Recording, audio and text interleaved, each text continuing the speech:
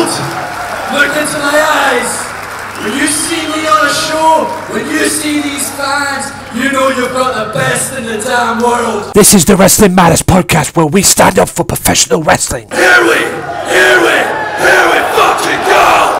Well, enough is enough, and it's time for a change! Professional wrestling! This is it! This is us standing up! Yes! Yes! Yes! Yes! Yes! Yes! That's 13-14!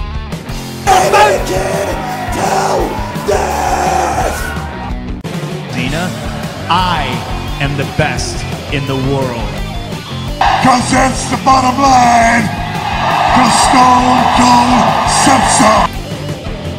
Ladies and gentlemen, if there is ladies listening to this podcast, my name is Anthony Walker, your favorite host, as always, each and every week for the Wrestling Matters podcast. This is episode 141 of the Wrestling Matters podcast. Yes, I can't believe I have made it this long. But yeah, all the hard work will pay off. And it has paid off for me because it's been worth it ever since. And I talk about the best thing that I love, that is professional wrestling. On today's show, ladies and gentlemen, we're going to talk TLC. That's right. Questionable TLC. We'll find out later on, but TLC will be here. RAW Smackdown. Plus, I didn't do this last week on the podcast, but I'll do it this week as well. A feature-length part of the Lexa Rose podcast to make up for not having it last week. So that'll be up later on as well. And we're going to talk three other topics as well on this podcast. Oh, by the way, I'm not alone. Did I mention I have a guest? I know you like guests on this podcast, ladies and gentlemen, but I've got a guest who is making his debut. He's been all over the network. He's worked with other people. You know, he's a podcaster guest in his own right as well. He's worked with my mentor as well, Mr. Kinny Killer. He's making his debut on the podcast. Please welcome, ladies and gentlemen, Mr. Fame Black. The Nature Boy, Fame Black, the Snapchat extraordinaire on all social media as FAMEBLACK. It seems like I'm taking over Swerve Talk this month because I was on Max Wrestling. I was on Sunday Segway last Sunday. I was on Max Wrestling a couple weeks ago. And now I'm sitting here on the Wrestling Matters podcast. And I can't help but wonder, what is Fame Black going to do next? You got to follow me on Snapchat to be sure. Yeah. At Fame Black. Speaking of Max Wrestling and Sunday Segway, this episode of the Wrestling Matters podcast is on the Swerve Talk Network with Max Wrestling, Sunday Segway, Offshoot Radio, and any other stuff that is on there as well. I say this every week, guys. I know you're probably sick of hearing it because I say this every week, but I have to report it. First time. Yeah, unless you've heard it for the first time, of course. But I know you guys are probably sick of me hearing it. Like I said, unless you heard it from the first time. But it's what I have to do. Okay? It was all part of the deal going on the Swerve Talk Network. Promote the hell out of it. So I'm doing it. Swerve Talk Network each and every week with the guys, man. You will not be disappointed. I can't stress this enough. You will not be disappointed of the quality podcasting that is on that network. Go and check it out each and every week. Also, this podcast is also on Wrestling Matters channel, which is AJW Wrestling Matters on YouTube, youtube.com/AJW Wrestling Matters. Also, download this podcast for free on the SoundCloud, which is soundcloud.com/wrestling_matters_podcast. Take it anywhere you want, whatever it is you got to do. Just listen and enjoy the great wrestling podcast that is the Wrestling Matters podcast, where wrestling matters, ladies and gentlemen, good or bad. Also, shout out to my partners, OSW TV, The Raging Falcon, RFW Network, and the list goes on and on. You know who you are. Salute to you all. Also, big shout out, of course. I always do this each and every week as well. Mystery Island. You know I love you guys. 56 to 58 Oxton Road, Birkenhead, in Liverpool, Merseyside area. Get yourself over there if you're in the area. That'll be the first thing I'll do if I'm ever in Liverpool or Everton or whatever. That's Merseyside indeed. So get yourself over there, check them out. For more information on that shop, plus their wrestling promotion as well, Wrestle Island, also look out for that as well. For more information on it, of course, facebook.com/Back to the Island. Give it a little like, and you'll be kept up to date with all the information as well of who's coming and who's going and what else is going to be taking place at that great facility. Now, I've got all the promotions out the way, ladies and gentlemen. Like I say, TLC, RAW and SmackDown is still to come. But I want to talk about two major things that came up today. This is recorded on the 8th of December as well. This will go out on Monday. This is recorded on the 8th of December. This will go out on Monday, the 12th of December. This should be out right now. So when you're listening to this, this should be the 12th of December. Yeah, I got two stories that came today. 1993, ladies and gentlemen. In the 1993 Royal Rumble, we all know we got Bret Hart versus Scott Hall for the then WWF Championship.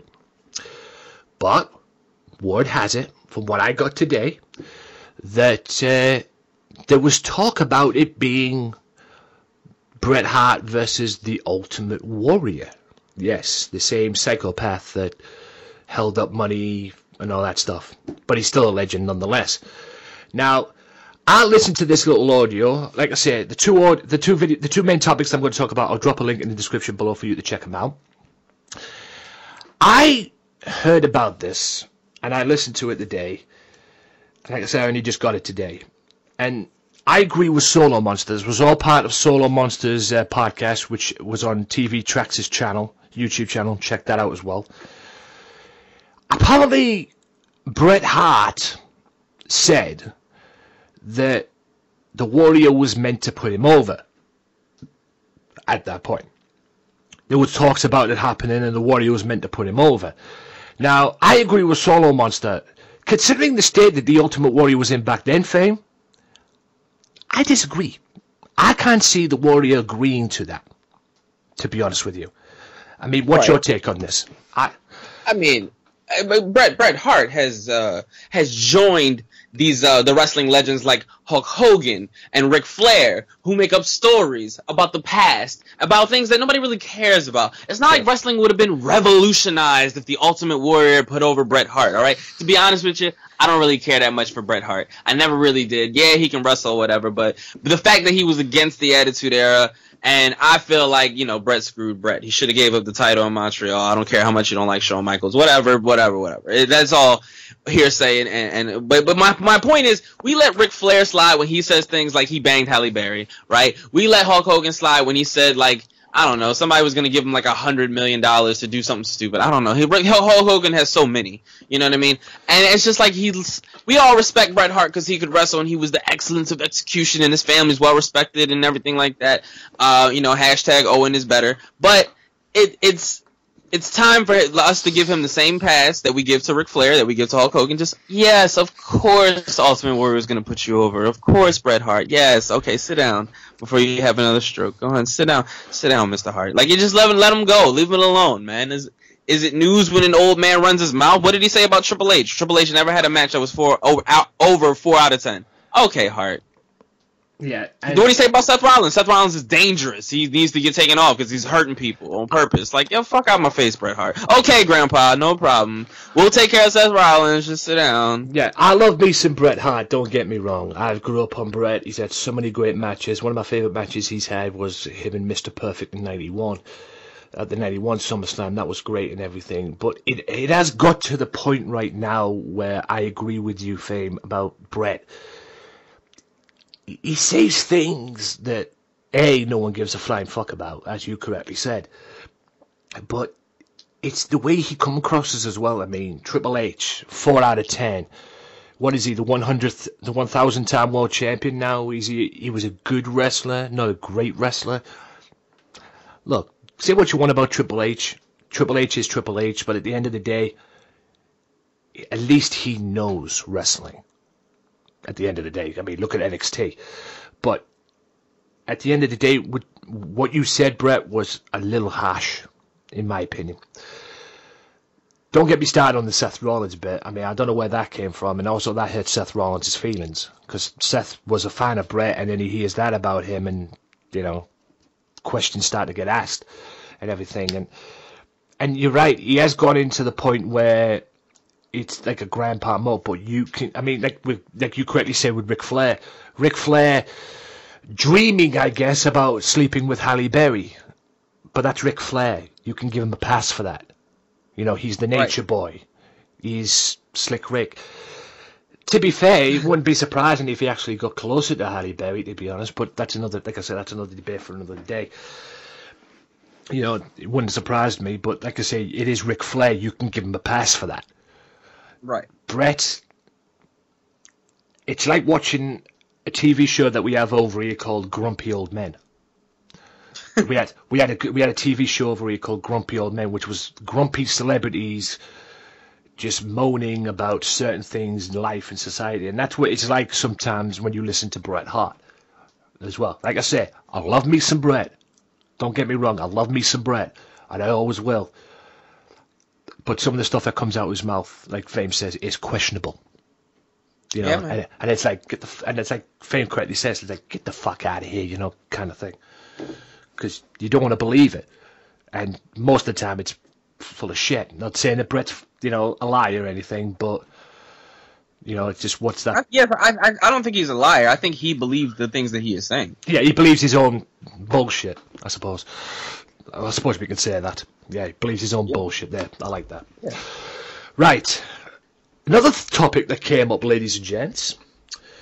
Batista and Evolution. Now, don't get me wrong, Evolution was awesome. I used to call them the Four Horsemen of the Millennium. And I still do to this very day. But, for you people that don't know, Batista wasn't meant to be a part of that. Oh, he wasn't in the first, you know, the top idea for him to be a part of that. And Triple H has even said this on the DVD, on his DVD. That role was meant to be for Mark Jindrak. But my question to you is, did WWE make the right choice? And did they benefit more with Batista? Or do you think maybe Jindrak was, you know, would have been the right choice for it? What's your take on it? I mean, let me tell you why Batista was the right choice right here. I'm telling you right now. Shoot. Because when Jindrak left the WWE, we never heard of him again. Now, we could really have a back and forth debate if Jindrak had left, gone to TNA, and made himself a star. Alright? And we could have had this talk if he went to New Japan and made himself a star, won himself a couple titles. We could be like, yo, Jindrak might have been better than Batista in Evolution. But the fact of the matter is this.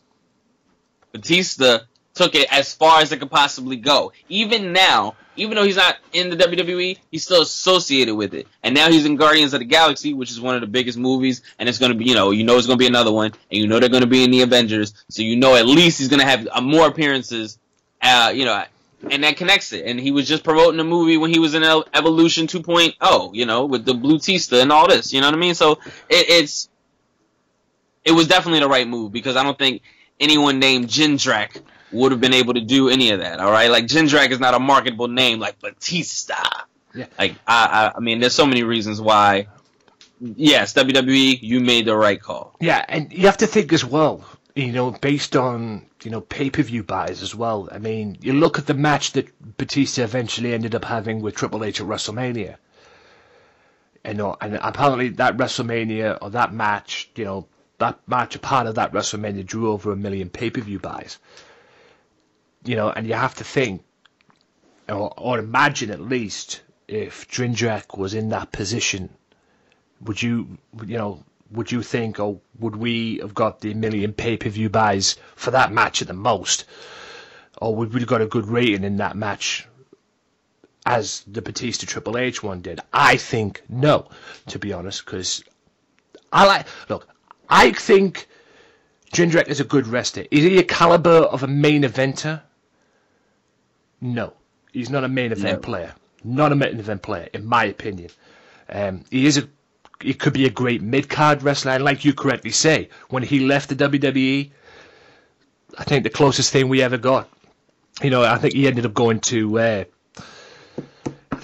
Mexico at some point. That was the last time I heard, that was the last place I heard he went, but like you correctly say, we never heard from him again. You know, he was like he didn't exist anymore. And could he have went to TNA and made himself a better star? Yeah, back then. Don't know if you'd want to do that now, like considering the state TNA's in. You know, and I don't think Japan was doing the business that they're doing now back then. But could he have went to Japan and make himself a star? Probably. Yeah. You know, because anybody can. It seems that anybody, in a way, can get over in Japan. I mean, there's probably a lot of guys. Don't get me wrong. There's been a lot of talented guys, like an AJ Styles, for example, that have went to Japan and got over. Why? Because they're fucking talented, and they are main event players. But also mid-carders can get over like main eventers in Japan. I mean, one time, I believe, Lord Tensai was over in Japan. Oh, yeah. And then he came to WWE, and, well, we all know what happened there. This big, huge, undefeated streak, and then he walks right into JOhn Cena, and then it's back to mid-card. So, yeah. But, like I say, if it could work for a guy like Tensai, it would probably work for Jindrak. But like you correctly say, the minute Jindrak left, we never heard from him again. So, I think it's safe to say, to put a bottom line on this, Batista was the right call. Oh, yeah. And plus, he had the look, too. Yeah. He had that monster look, which is probably... I don't even remember what Jindrak looks like. So. Yeah. Jindrak was in good shape, don't get me wrong, but Batista, Jesus Christ. Fucking... Right. Especially at that time, too. Yeah. Bouncers would have been happy to have him on their fucking doors. Let me tell you. Right. Yeah. Nightclubs and shit like that would have been fucking overjoyed to have a guy like him on the fucking doors, let me tell you. That I can assure you. And even I went to Newcastle once to watch WWE Smackdown, and Batista was in the main event, and even my brother was impressed with him. And even he turned around and went to me, because my brother's a doorman himself, and he turned around and went to me, I would love to have had him. You know, the club that he works for, or he used to work for, we would have loved to have had him on the doors back then. So, and plus, if he was on the doors back then, Batista, guarantee you no one would have fucked with him. They would have been his best mates or anything like that, but that was then. Right. Right. I've also come up with this other thing as well. Now, we all know The Undertaker returned. 900th episode of SmackDown. But apparently, he has been caught on camera, or somebody took a photo of him carrying an injury. Because it seems The Undertaker is injured. Now, the whole plan was, now that AJ Styles is still the champion, AJ Styles, Undertaker, Royal Rumble. All leading into a match at WrestleMania involving The Undertaker and John Cena. Undertaker being the champion, dropping it to John Cena, and yes, John Cena is the 16-time world champion. Now, it seems that is up and all as well. But it seems that John Cena is going to be out of WWE for most of 2017 due to movie deals and television deals as well. I mean, he's already hosting Saturday Night Live, and he seems to be going to be having commitments outside of WWE in 2017. So that leaves this proposed match for WrestleMania, or this proposed idea to go into WrestleMania, up in air. Now, I've said my stuff about John Cena, but Fame, where do you stand with John Cena? I mean, are you a hater? Do you criticize him about the Make-A-Wish, like most other people do? I mean, where do you stand with John Cena? Where do you stand with Mr. Hustle, Loyalty, and Respect? Okay, all right, listen, number one, people really argue down when they try to say, like, turn Cena heel, and they try to say, like, oh, Cena's not that important. He shouldn't have been a 15-time champion because of his wrestling ability, because blah, blah, blah. And people say Make-A-Wish, and they're like, oh, anybody could have done Make-A-Wish. One, no. Not anybody could have done Make-A-Wish. First of all, think of the toll on your soul. You have to be around dying children. Not sick children might get better. They're dying. They're dying so bad and so rapidly, they were like, anything you want, Make-A-Wish. You understand? So, and John Cena's done over 300. That's 300 dying children. And, you know, it was I bet someone were like 2 or 3 at a time. You know what I mean? So, but other than that, I went through a phase where I was like, John Cena is like, where he was, when it was like 5 Moves of Doom, John Cena, I was like, I hate this guy. He buried the Nexus, blah, blah, blah, smart stuff, whatever. But now I see, like, all right, well, that was bad and it could have been bigger, but whatever. Like, it happened. You can't change it. And 2, John Cena's still on the rise from stuff like that. Like, it worked out because John Cena was able to take all that momentum from being able to do stuff like Crush the Nexus and use it to elevate the U.S. title.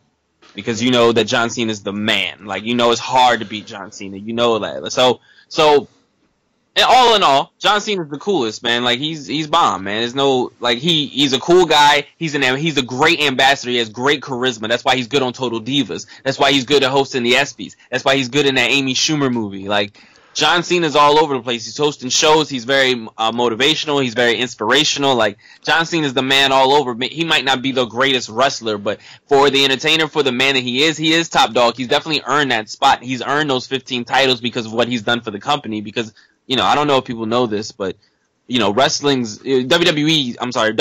main objective is to make money, not produce good wrestling. They just happen to coincide at times. So, and that's just my opinion on John Cena. I think he's the man. I don't think that plan is going to happen about Undertaker and AJ Styles and all that stuff. But it'd be nice. It makes too much sense. Yeah, I mean, John Cena. Look, I've said my piece about John Cena. Am I going to sit here and say that I'm a fan of John Cena? Yeah, because I am. I'll give him his due. And like you correctly say, it is hard to be around dying children. So I think John Cena should be saluted for the stuff that he does with the Make-A-Wish, despite what you haters out there say.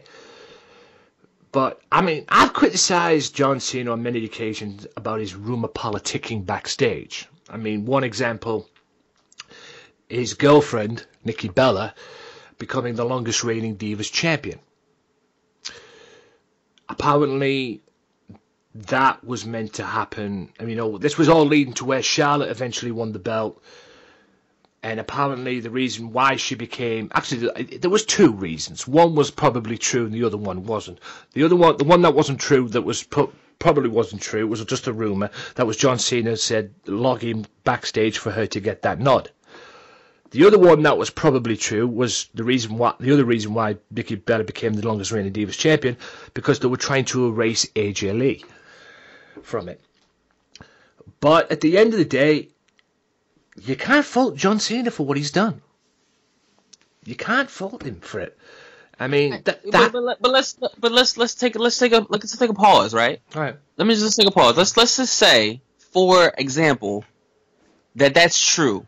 That he was like, hey, I want my girl to be the longest reigning Divas champion. Okay. Have you seen Nikki Bella? Yeah. Yeah, I've.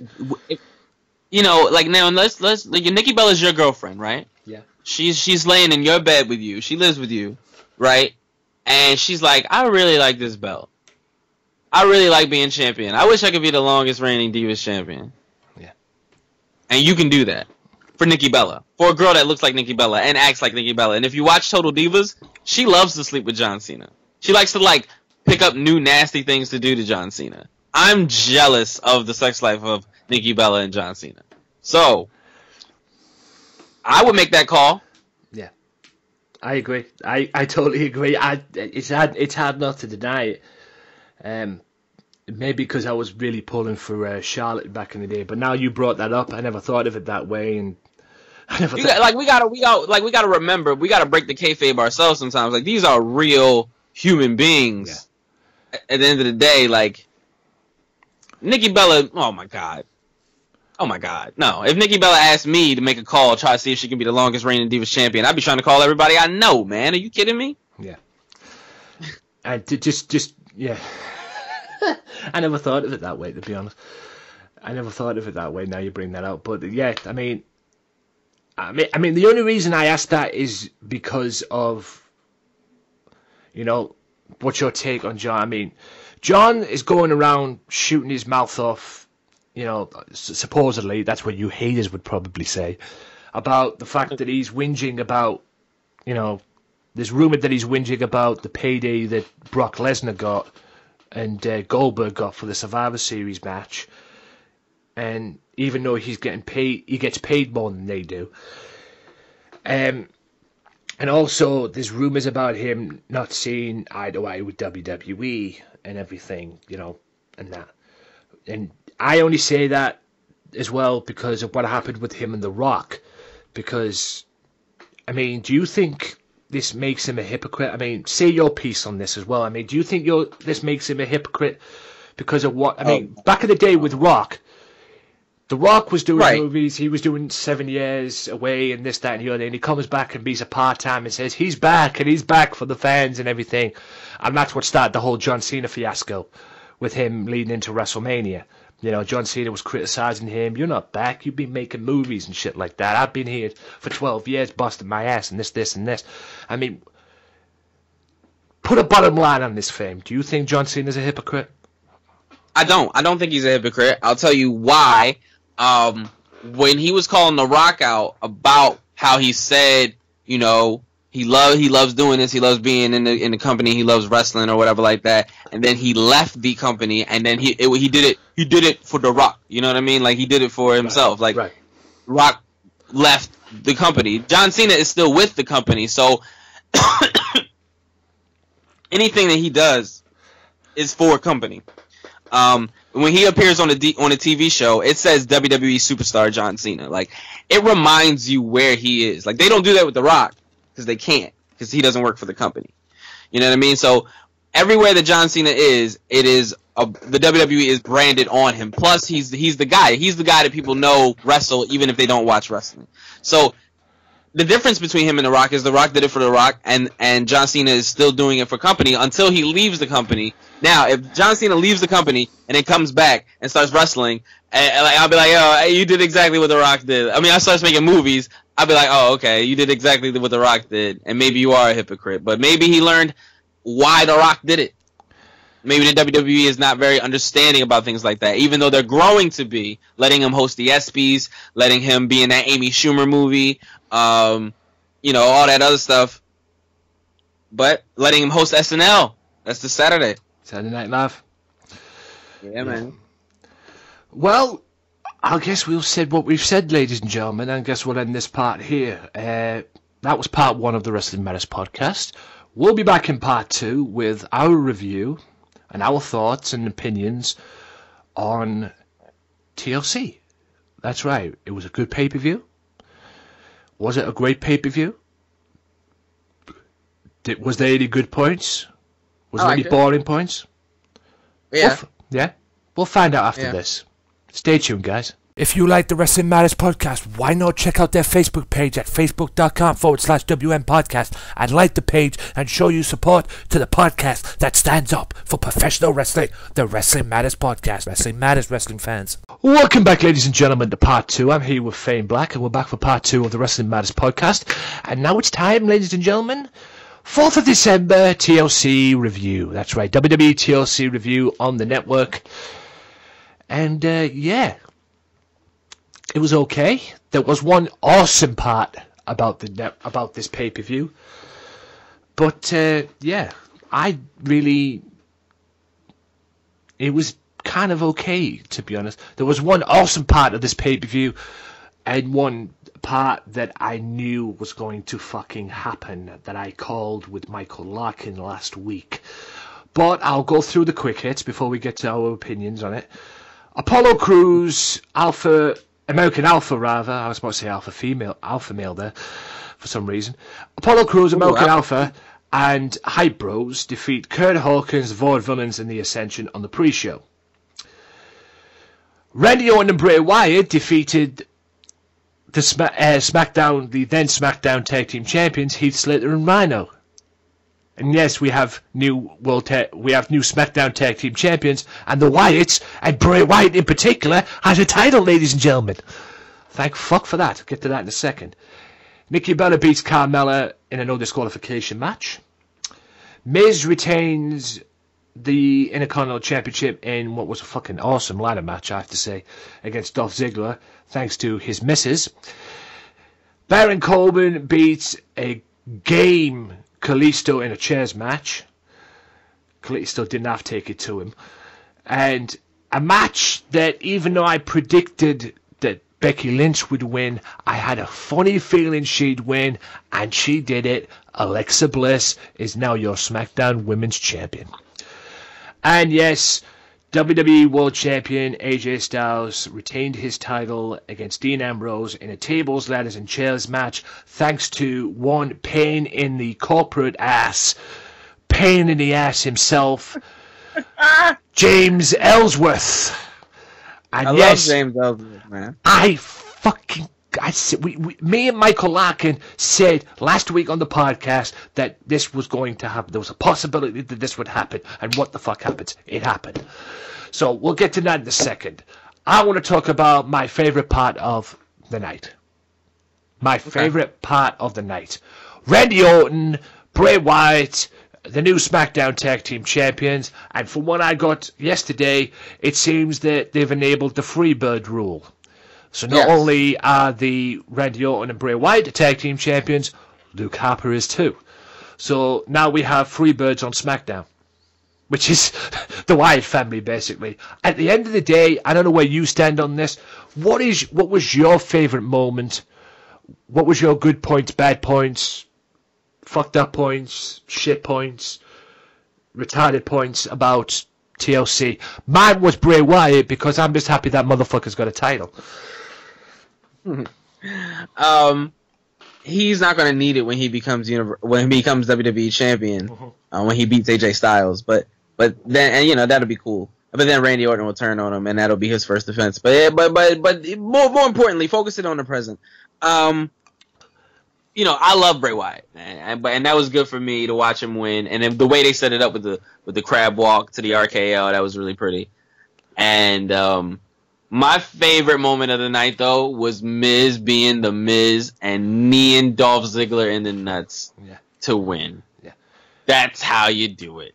Yeah. That's exact. I was like, you should just fucking kick him in the balls, yo. He'll fall, like, immediately. Like, you don't need him to be knocked out. You just need him to fall. Just kick him in the nuts. It was so good. It was hilarious. It was the best moment of the night. Would you agree? Would you agree that ladder match was match of the night? I would agree. Yeah. I was invested in the whole thing, man, because I like the Miz a lot. I've been a day one Miz supporter.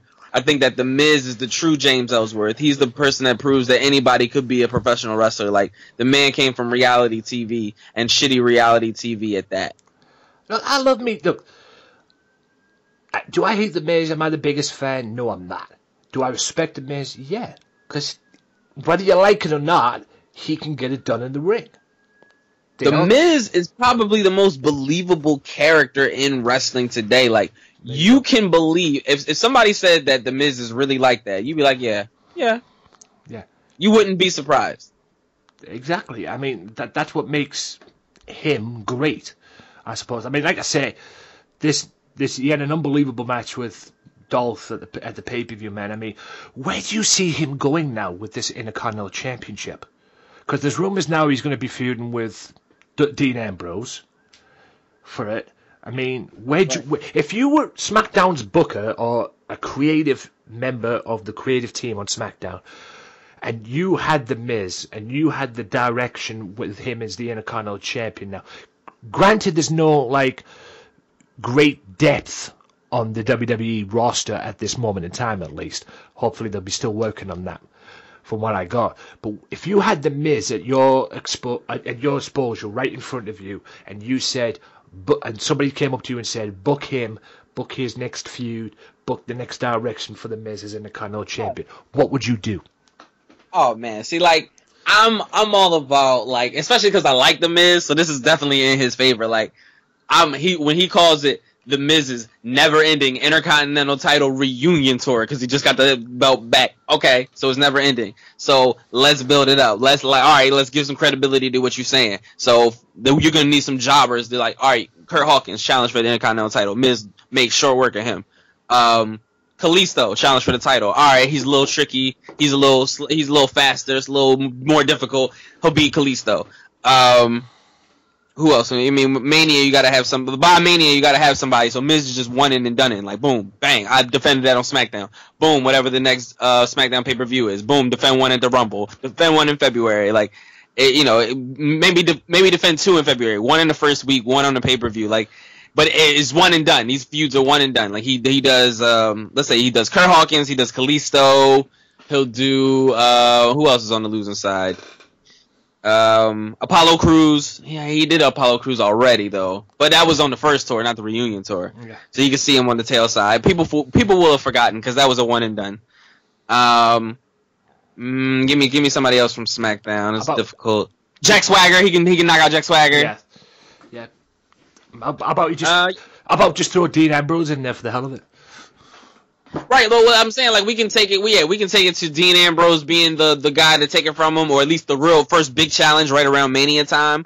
Yeah. Or you can step it up and have one of the Wyatt challenge, like Luke Harper can challenge. Like that's like more intimidating. You got Baron Corbin challenge. Probably give it to him in that sense. Yeah. But you got Baron Corbin challenge. But if the Miz can get past Baron Corbin, the Miz might turn face accidentally. So, you know. That's where you have to be careful, and I suppose people do want to cheer for the Miz. You remember on SmackDown when he gave Dean Ambrose the Miz Participation Award, which I love. Oh, and by the way, every time he beats these one and dones, he gives them a Miz Participation Award. Yeah, that's totally gonna run. Yeah. But yeah. Like when he did it, people were chanting "You deserve it" at Dean Ambrose, and it's just like, not that they felt bad about Dean Ambrose, they just loved it. They just loved the bit that he was doing. Yeah. It's amazing he didn't do. It's amazing he didn't give one to the Daniel Bryan. I mean, I'd like to say we'll talk about this more later on when we talk about RAW and SmackDown as well. But he also seems to be doing Daniel Bryan's moves. Oh yeah, he did the face. He does the drop kicks. Yeah. He also seems to be doing that. But what pissed me off about TLC is I happened to watch Talking Smack right after TLC as well. I managed to get a good glimpse because I was still up, even though I watched TLC and and shit like that and everything. I was still up. Yeah, I was up watching TLC, and then I managed to thought, oh, you know what? Let's fuck it. I've watched TLC. Let's watch Talking Smack. And this past week on Talking Smack after TLC, it had Daniel Bryan and The Miz round 2, so to speak, with their.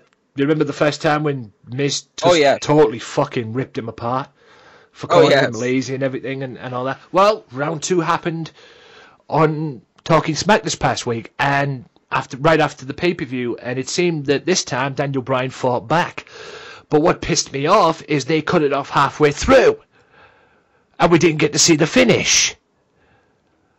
Fucking WWE. No, they had the whole argument, the back and forth argument. They had Alexa Bliss on, and by the way, she cut a fucking great promo on the Talking Smack after TLC, man. She cut a great promo. She's now the women's champion. She came on crying and saying, this means a lot to me and everything like that. And as soon as Renee Young said, but you have to give credit to Becky Lynch, she was like, no. Oh, no, why? Why are we doing that? No, why are we doing that? It was fucking great. All the sub story and all the subbiness that came out of her eyes, and then she just what the fuck? I'm not giving anybody credit for this. The only person who I deserve this and this, that, and the other, which is fucking great. If you haven't seen it, guys, go back and watch it. It was just superb. Superbly She done. said I should have had that back in Glasgow. Exactly. It was just fucking great, man. It was just beautifully done.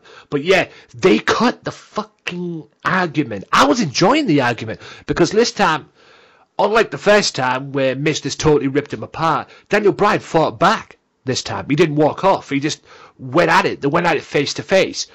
Yes, Renee Young was trying to get involved again like she did the first time round, but it didn't pay off. But WWE cut it off and finished the show right there and then, which pissed me the fuck off because I wanted to see the ending. I wanted to see how it panned out, but we obviously couldn't do it. I haven't been on WWE's YouTube channel yet, so I don't know if they've got any exclusive footage of that yet. So maybe they just ended it on there. I don't know, but I'll have to check that out in due course. But yeah. It happened round 2 on there, but like I say, it pissed me off when they cut it off early. Speaking of Alexa Bliss, where do you see her going now? She's the women's champion. Becky gets a rematch, right? Yeah, of course. Becky gets that rematch. And then she's gonna have to take on Big Body. She's gonna have to take on Natalya, who's trying to who's gonna wrap up her thing with Nikki Bella right around the time that this is over. Yeah. And she's kind of in there. You know what I mean? Like Carmella's in there too, so it could all appear up. Yeah, Nikki Bella, I think. Yeah, it's Nikki Bella or Natalia. Yeah, it's a good thing you brought that up. Actually, this little angle they seem to have got now. Who would attack Nikki Bella at Survivor Series? Do you think that's predictable? Because if you think about it, you've got Nikki Bella, who was the team captain. You've got her blaming Carmella because she's feuding with Carmella, and Carmella's been nothing but a pain in her ass since she came back to WWE and joined SmackDown. She's been, basically Carmella's turned heel and been nothing but a pain in her ass. But everybody seems to be pointing the finger at Natalya. And Natalya had a reason to attack Nikki Bella if it was her, because Nikki defeated Natalya to become the captain in the first place. Right. I mean, do you think this is fucking predictable? Do you all think we're going to know? Or do you think WWE are going to swerve it and bring out somebody else? I mean, you never know. Like, it's Natalya's a delicate character, man. I'm really not sure where her allegiance lies. So for her, you know, to turn on Nikki, maybe.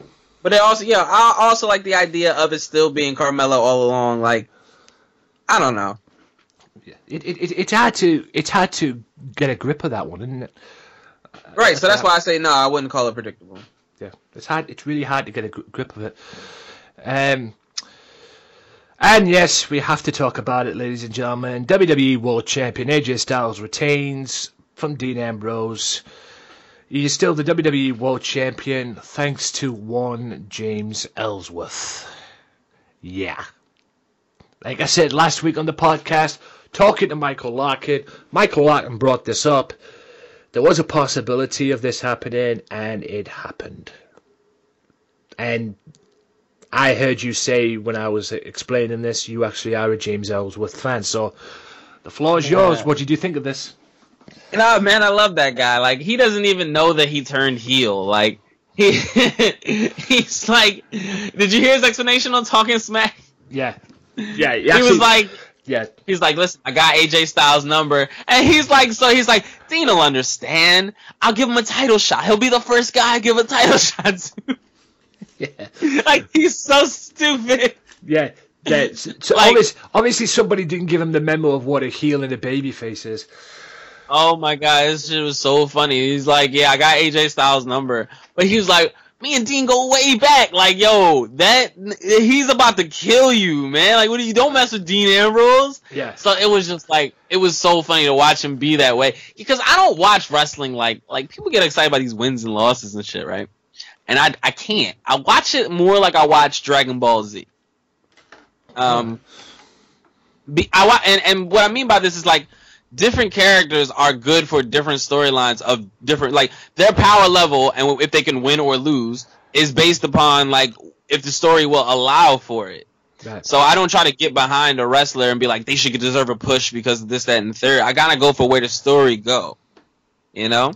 Yeah. So, like, on like that, and that's why it's like funny to me that people are like, oh my god, AJ Styles is getting buried because he's losing to James Ellsworth. No, we all know that James Ellsworth cannot beat AJ Styles.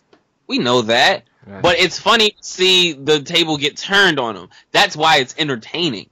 Because we all know that this would normally be impossible. Does it make AJ Styles any less of a great wrestler? Absolutely not. Does it make him any less of a... Did it make the TLC match with Dean Ambrose any less good? No. Like, the match was over. They did all the spots. They did all the wrestling. It was brutal. Of course. Now it's over. Now it's time for the storyline to kick in, where James Ellsworth comes in. Oh, why can't we get a clean finish? Because there's nothing cool about that. Now you gotta see James Ellsworth do the thing. Like, it was a whole bit. Like, of course you couldn't just close out with him never showing up again. Yeah. It was just... he won a contract and a title opportunity, so you knew he was going to be around. Yeah. He's part of the story. Yeah, he's part of SmackDown now. Whether we like it or not, he's a part of SmackDown. He's part of the story. And now we're going to end up seeing Dean Ambrose one-on-one.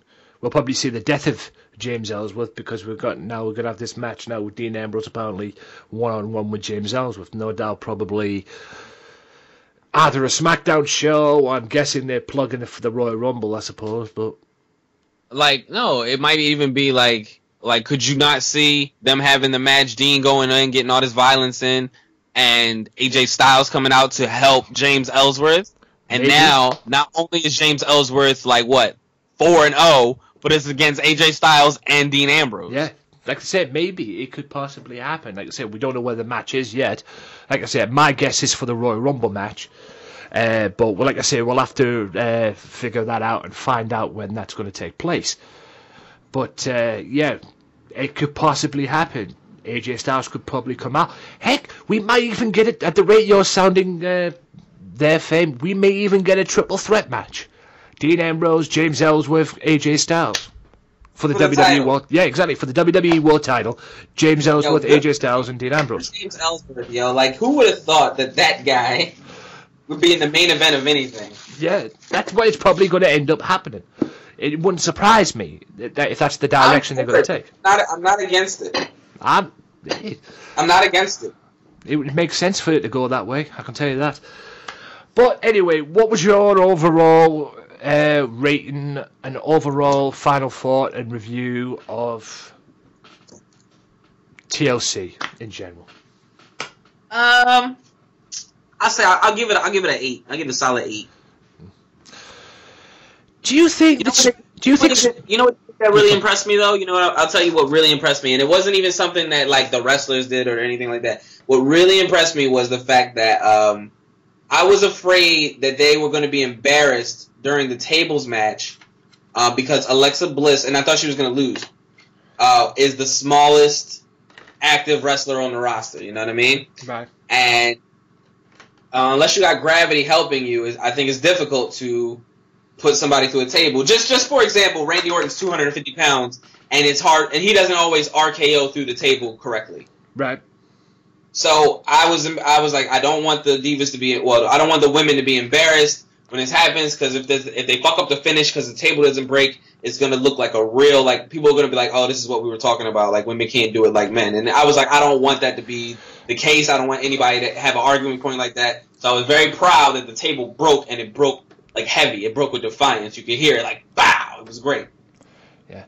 One quick, before I end this part here, one quick little thing that I must bring up.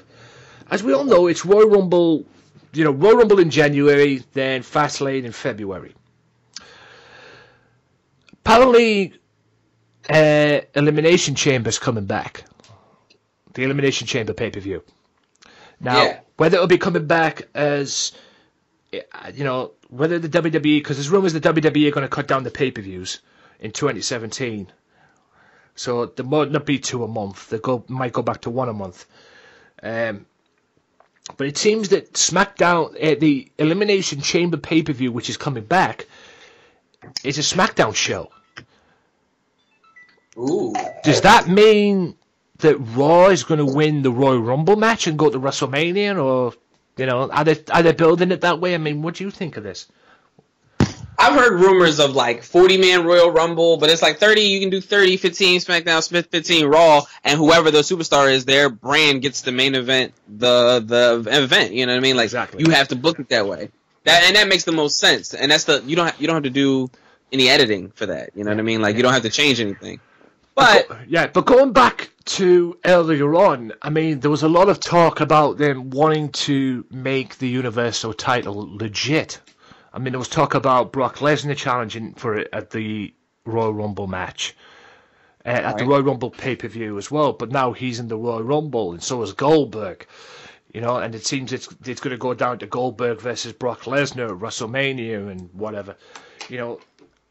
Maybe they're doing this to establish and make, the Universal title a player. Because let's face it, the Universal title's only been around about 6 months at the most, hasn't it? So maybe they're finding ways to do that. I mean, do you think that's a good move? Or, would you rather see, the Elimination Chamber pay-per-view be there instead of Fastlane and have both SmackDown versus Raw on it and have them competing for their titles depending on who wins the Royal Rumble?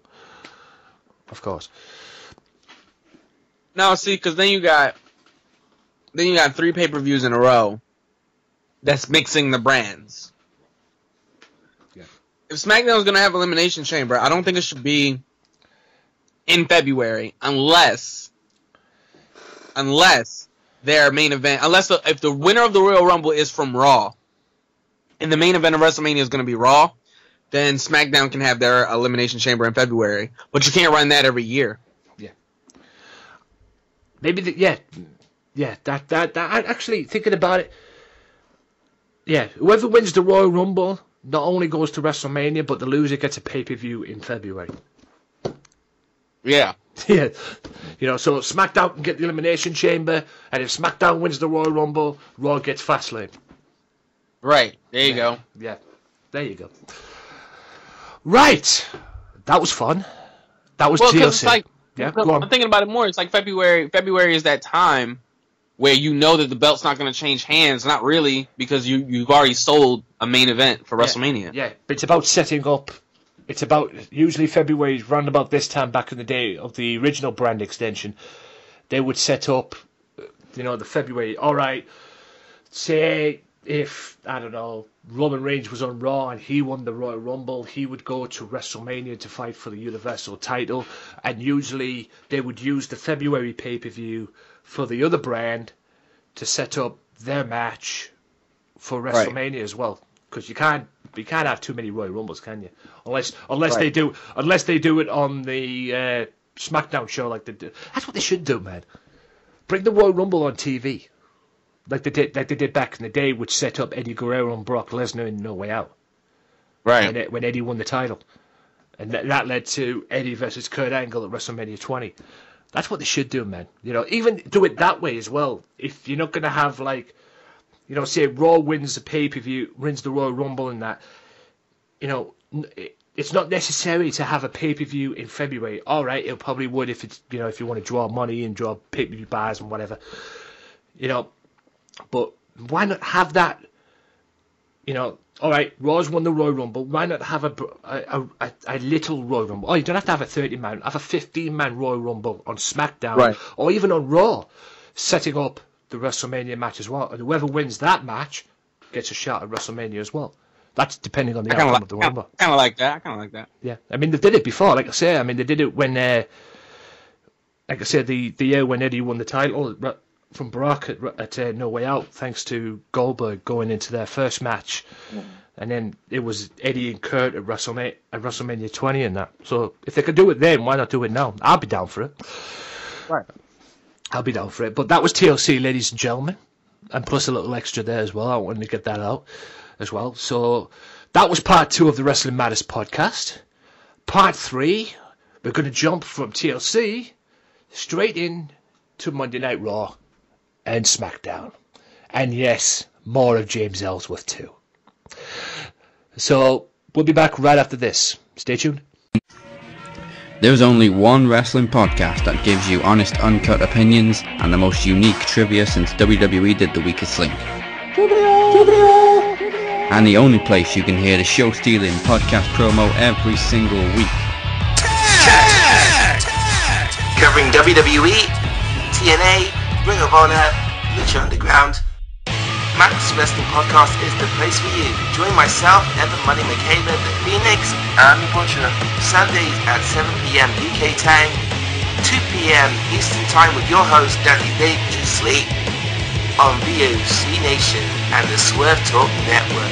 Go to maxwrestling.wix.com/maxwrestling or follow us at maxwrestlinguk for more details. Give in to the madness.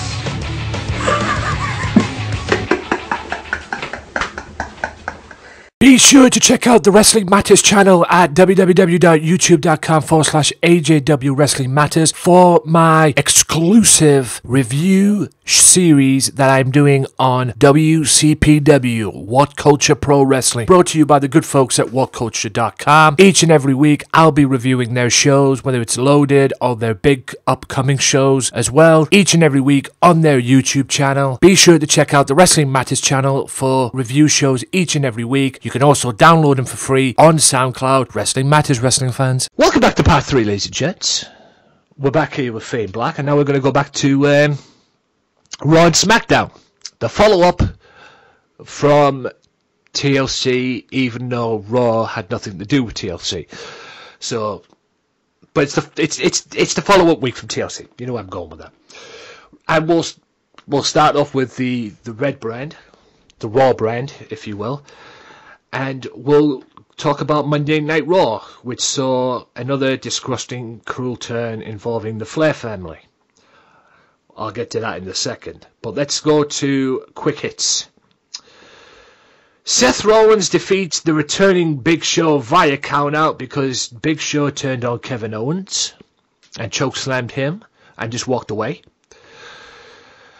Now, for those of you that don't know, Daivari, all of you guys remember Daivari back in the day with Muhammad Hassan and that, and even Mark Henry as well at one point, and even managed Kurt Angle as well. And yes, it made an appearance in TNA as well. Well, his brother wrestled on Raw, and he wrestled the debut Jack Gallagher, and Jack Gallagher made quick work of him. Just when you thought this was over and they had their final match on the pay-per-view, yeah, Kevin Owens defeated Sami Zayn. So much for it being over. Cruiserweight champion Rich Swann defeats TJ Perkins. Based on what happened on the pre-show, Alicia Fox gets beat by Bayley. The tussle in Texas saw Mark Henry make quick work of Titus O'Neil. Poor bastard. US Championship was on the line as well with Kevin Owens getting involved in Roman Reigns defeating Chris Jericho. Rusev and Lana, Lana set him up, but Rusev brutally attacked Enzo in a hotel room. Oh, yeah.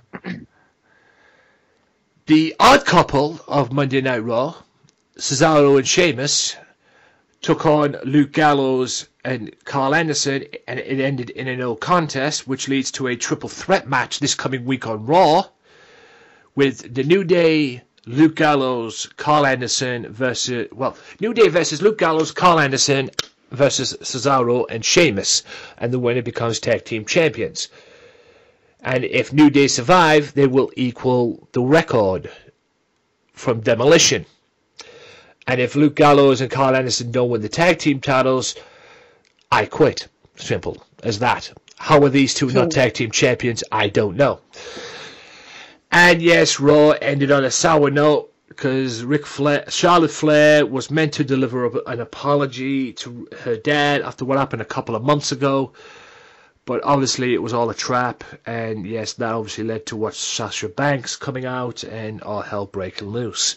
We'll get to that in a second, though, I'm sure.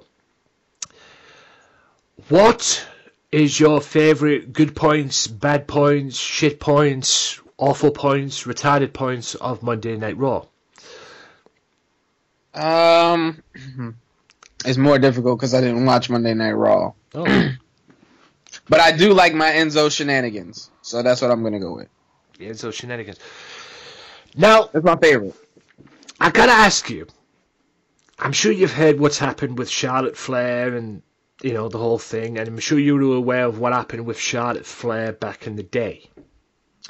You know, when she turned on Flair and she basically kicked... She basically kicked the Nature Boy to the curb, basically. Yeah. Where do you see this going? I mean, obviously it's going to be Sasha Banks, Charlotte Flair, Roadblock one more time for the championship. Because I have a funny feeling this is all a setup now. I don't know what it was back in the day, back when this first thing started, when she kicked her dad to the curb. But right. We're talking about the dirtiest player in the game here. Good old Nature Boy. Slick Rick. We're talking about his daughter. Right. Do you think this could be a setup? Because I have a funny feeling, watching this on Raw this past week, this is going to be a setup. You know, Ric Flair comes out when Sasha wins the title, high-fives her, hugs her, and whatever, and puts her over, basically, and gives her the approval. This happened on Raw, Charlotte slapping the taste out of her dad's mouth and basically insulting him on Raw again. And then it's all going to lead to Roadblock, end of the line, but still Roadblock. Right.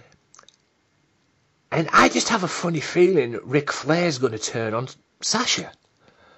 And Charlotte's going to walk out the champion again. I mean, what's your take? Do you see that happening? I mean, like like I said, we're talking about the dirtiest player in the game here. I get it. Figure that out. I get it. I see it, but I don't see it. Like, they need to move on. And the reason they need to move on is because, and then they plan to move on. Like, they can't push this to Mania because it's just like over. Like, we've seen it too many times in a short amount of time. Yeah. And we can't go through every stipulation in the book. But that's okay because we have the backup. Like, we have Bayley versus Banks. Like, those matches from Brooklyn almost 2 years ago now, or a year and a half ago rather, were really fucking good. And it's been a while since we got them, since Bayley wasn't on the main roster. Yeah. So now we can have those matches, and that's way better. Yeah. If you thought the first match in Brooklyn was something, the fucking Iron Woman match, not the Iron Man match as it was called. There was no fucking men in there except for the referee. But Iron Woman match even fucking topped it. And like I say, and like you got correctly say, I mean, if they have this match, if they do go ahead with this match for WrestleMania, Sasha Banks and Bayley, I pretty much think it will steal the fucking show. And that's saying a lot because, I mean, no disrespect to the women, we're talking about women's wrestling here. Usually it's the guys that have stole the show with, you know, their matches and that. And women's wrestling has never been on that level until it is now, especially at the WrestleMania, because multi-times they've tried to have a women's match at WrestleMania. A few times it's been cancelled or been bumped to the pre-show. You know, I think the first match last time, the triple threat match with Sasha, Charlotte, and Becky, was the first real women's match in WrestleMania in how long?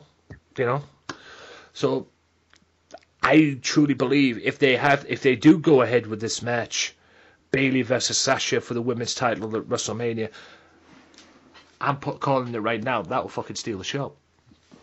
I think so. That'll fucking steal the show. And that will definitely, if the first match at WrestleMania last year didn't put women's wrestling on the map, that'll fucking will. That I can assure you right now. Kevin Owens, Sami Zayn. Why did we see this match on Raw? I felt this was the end of it. I mean, where do you see going into what is usually called WrestleMania season?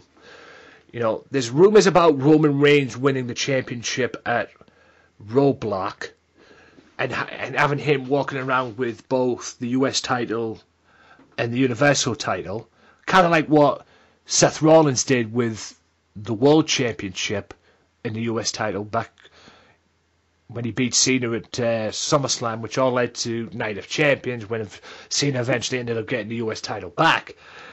Right. Where do you see that going? I mean, I can't see anything going good out of that. Yes, Roman Reigns is going to be Universal Champion. Whoop-de-doo. He's still going to have the US title. Whoop-de-doo. I mean, do you see anything beneficial coming out of that? I don't think he's going to win the Universal title. I think he's going to lose his match at Roadblocks, and Kevin Owens will continue. I think he has to feud with Jericho over that belt before he loses it. So it would make more sense. I don't think we're in danger. I don't think we're in danger of him losing it until then. Yeah. Do you think they will put the belt on Jericho, or do you think there's a chance that we could see Chris Jericho Universal Champion? No, I don't think that's necessary. I think him challenging Kevin, like, even if he comes and ruins out the match with Roman Reigns, right? He can say, like, oh, I ruined it because I wanted to, because they're kind of broken up now. So I ruined it because I wanted the Universal title and I wanted to beat you for it. Yeah. I mean, it was funny going into the match on Raw, the Universal Champion, the US title match, rather. And it's funny how, the commentators, the 3 commentators on Raw, Corey Graves, Michael Cole, and Byron Saxton, especially Michael Cole, promoting the fact that Chris Jericho has done it all in the wrestling business. He's done it all. Yeah. Except for one thing. Win the US title. Shouldn't that be 2 things? I'm thinking to myself, I'm sitting there thinking, yeah, he's never won the US title. I get that. And granted, the belt's been around 6 months, but he's also never won the Universal title. I guess that's on the level of being a world champion. Yeah. I guess so, but I mean, compare that to the World Championship on SmackDown. I mean, SmackDown won the grand prize when they got that on SmackDown. I guess. I don't know. Like, you got to follow the story. The story is they are the same. They are equal now. Yeah. And don't get me wrong, WWE are finding ways to make that Universal title a legit title. No question. There's no question about that. Right. I liked Raw. It wasn't the greatest Raw I've ever seen. Then again, it wasn't the worst Raw I've ever seen. I have seen worse. You're only gonna get like 3 great Raws a year. Yeah. As you should. With any TV show, you only get like, 2 really good episodes. Do you really think they should just cut the 3 hours? I don't think they should cut the 3 hours. What I think they should do is I think they need an off season, Yeah. They sometimes less is more. Isn't it? That's the old saying. Just because the story is like fucking never ending, like even soap operas have reruns during the summer, like. Yeah, there's no question about that. Yeah, they do have reruns and that. I know. I see. I even give you like a time frame, like the biggest gap in the mainstay pay-per-views is between WrestleMania, which is usually around early April, late March, and SummerSlam. You could take May and June off, maybe even July, and come back in August for SummerSlam. Yeah. Anyway, let's get to SmackDown, and let's talk about James Ellsworth some more. Yay! SmackDown Live results quick hits. AJ Styles came out and I think was interrupted by James Ellsworth, but he came out and announced that he couldn't compete. And it was scheduled to be James Ellsworth and AJ Styles for the WWE World Championship. But as we all know, and you can clearly see it, AJ Styles got injured in that match with Dean Ambrose at TLC, and he had a cast on his foot, the ankle. So obviously he couldn't compete in that match. And despite the fact that James Ellsworth, like Fame said earlier on during the TLC review, was being a complete goof and didn't realise that he's now a heel. And Dean Ambrose came walking out and even got to the point where, despite the fact of what Mr. Ellsworth did to Mr. Ambrose at TLC, James Ellsworth's there wanting to shake Dean Ambrose's hand. He even hands his hand out to shake his hand, but then Dean just walks in and dirty deeds him, just drops him right there. Oh boy. The rematch from TLC, which saw Bray Wyatt and Randy Orton defend the tag titles against Heath Slater and Rhino, which saw the champions retain, and now it's the Freebird rule. So the next time you'll see the tag team titles defended, it could be Bray Wyatt versus Bray Wyatt and Luke Harper, or Randy Orton and Luke Harper, or You know what that does, though? You know what that Freebird rule does? It really makes you feel like Randy Orton is really part of the Wyatt family. Like, maybe it's not a swerve like it was when Daniel Bryan joined them for 2 weeks and did nothing. You know what I'm saying? Like, I don't like the fact, however, that Randy Orton still does not wear pants. Yeah, I have noticed that. He comes out with his wrestling gear and everything, and he doesn't wear the pants like they do. Right, but it's more noticeable that you're not wearing pants when you're around people who are wearing pants. And I'm not saying that he has to like put on the overalls and dress like a Wyatt family member, but if he has some sweatpants, that would be like right up because he got that hoodie on. Yeah. Yeah, and even I was going to say Daniel Bryan even wore probably the weirdest outfit that made him look like a goat version of Nails back in the day with that outfit. With that outfit, that one piece. Yeah, but I agree with what you're saying. I'm starting to see where Kinny was going, because I watched the thing. I checked out his the title of his last podcast last week, which I believe you were on. Wear some damn pants. Wear some damn pants, and I was thinking, what the hell is he talking about? And then I look, and I'm realizing, he's got a point. The Randy Orton thing, and and all that. Put on pants. Yeah, but like you say, I mean, the idea in the first place, before I continue with the rest, the idea in the first place for the Randy Orton to join the Wyatts was to make the Wyatt family legit. Because they've tried many other things in the past to make them legit, even adding Braun Strowman in at one point. But it's never seemed to work, and even at one point they split them up, which was the biggest mistake. A huge mistake, in my opinion. But now, with an established star like Randy Orton into the fold, hopefully this will take the Wyatts right back to the top, and hopefully at one point, like you said earlier on, maybe we'll see Bray Wyatt as WWE champion, which would be a fucking deserving thing, let me tell you. Awesome, yeah.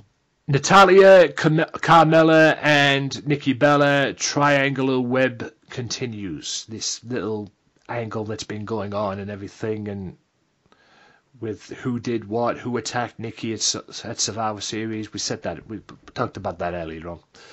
Hype Bros defeat the jobbers known as the Ascension. I'll get to Baron Corbin puts Kalisto in his place in the rematch.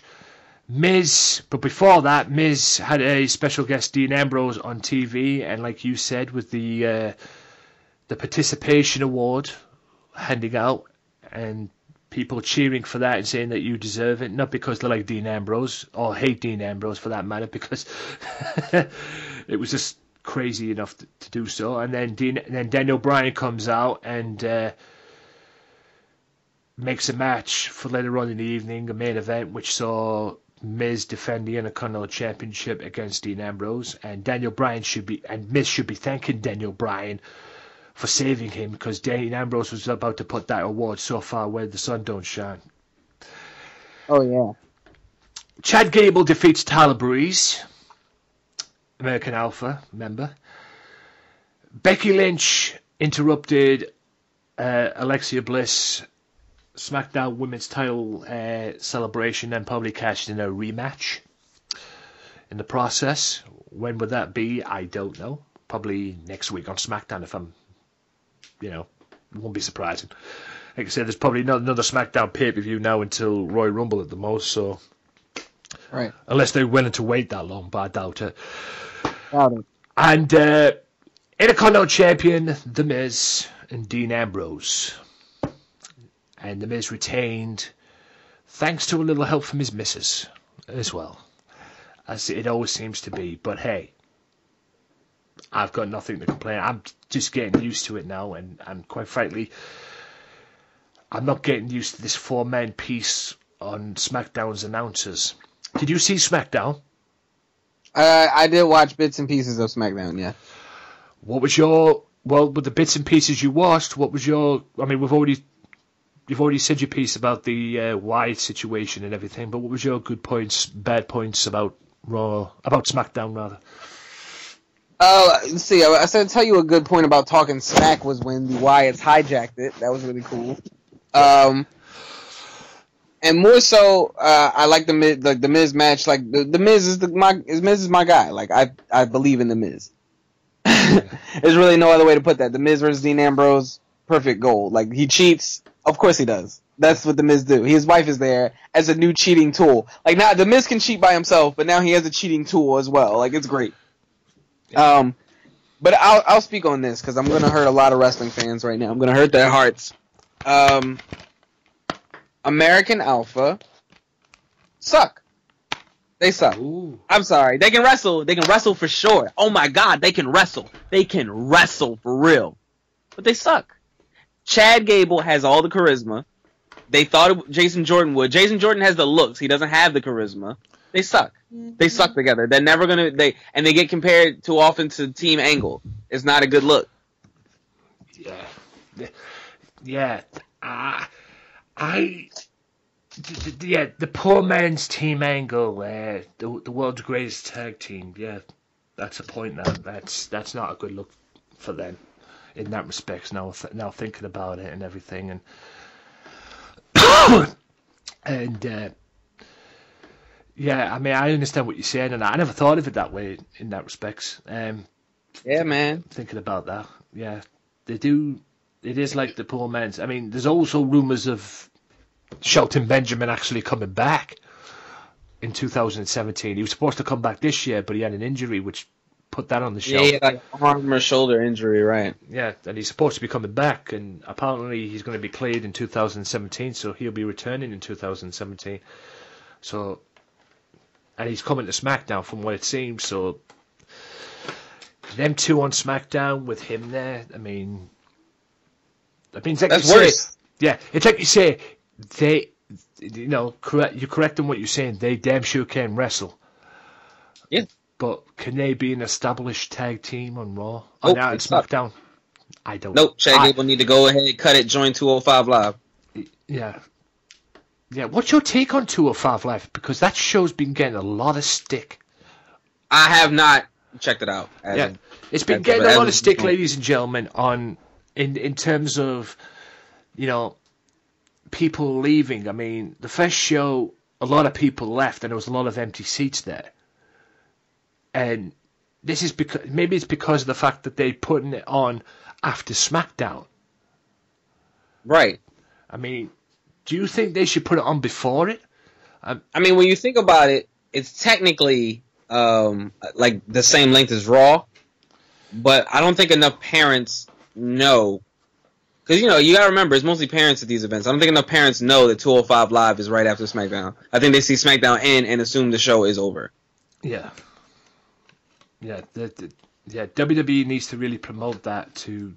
They'll be all right, though. I mean, the tickets are already bought. You understand what I'm saying? Like, It doesn't matter if it's sold out. The money's still there. Yeah, definitely. And if the Cruiserweight division's still cooking, which it still is, to be honest...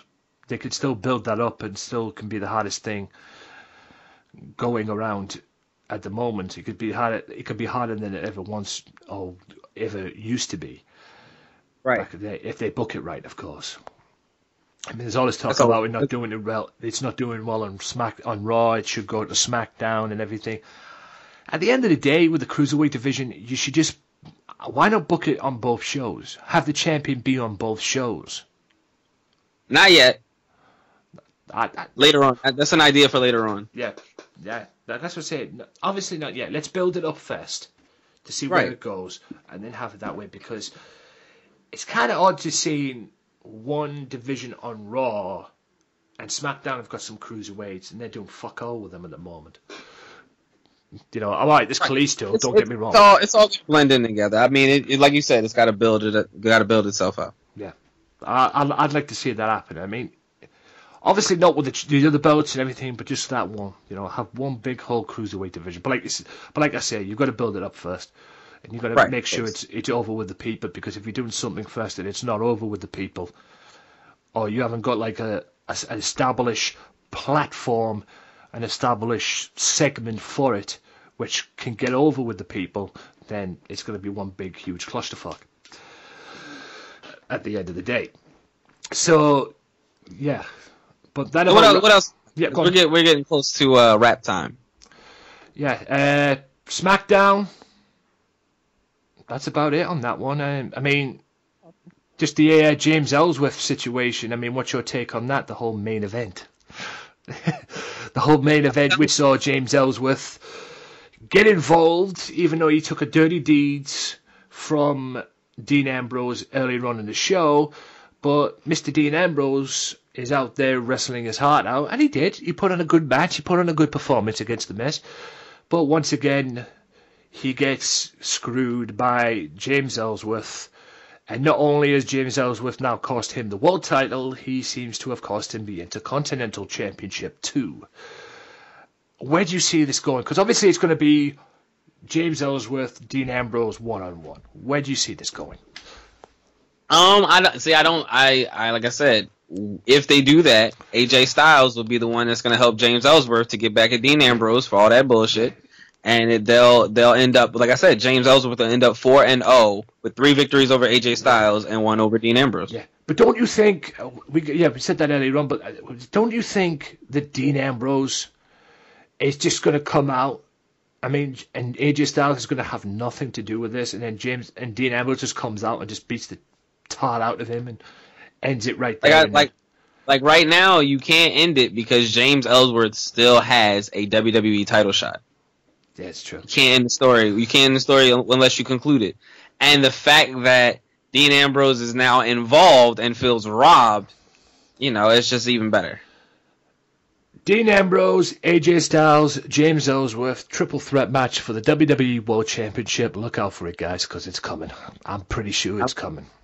We'll see. It's coming down the road. It's from what I'm seeing from this story, it's the only way they can go. To be honest, whether we like James Ellsworth or not, whether we want to put him in this or not, at the end of the day, it's gonna go. It's gonna go down this route. And if the Undertaker thing doesn't happen, maybe this could go for the Royal Rumble. This triple threat match this will be on SmackDown. James Ellsworth can't main event no Royal Rumble. You can't even participate. I don't think if he participates in the Royal Rumble, then oh boy. Right, he's gonna be in the Royal Rumble. He's gonna eliminate Braun Strowman. Oh boy. Wow. You think about that. Maybe that'll be his revenge for what happened with him in Survivor Series. Right, that'll conclude that storyline. Yeah. See, I write this shit. I'm a master at this. Yeah, I mean, Jesus. Yeah, that about wraps this bit up. That's all I can say on that one. Wow, that was interesting to say the very least. That was a really good conclusion. Good conclusion indeed. Yeah, and we'll end that on there. This has been part 3 of the Wrestling Matters podcast. I'm going to be back right after this quick timeout with feature-length interview, because I didn't play it last week, so I'm going to play it this week. Like I said I was going to do, because I make promises on this show, and I like to, go by promises. And I'm going to play the full-length part of the Lexa Rose interview. Finish that off this week, hopefully.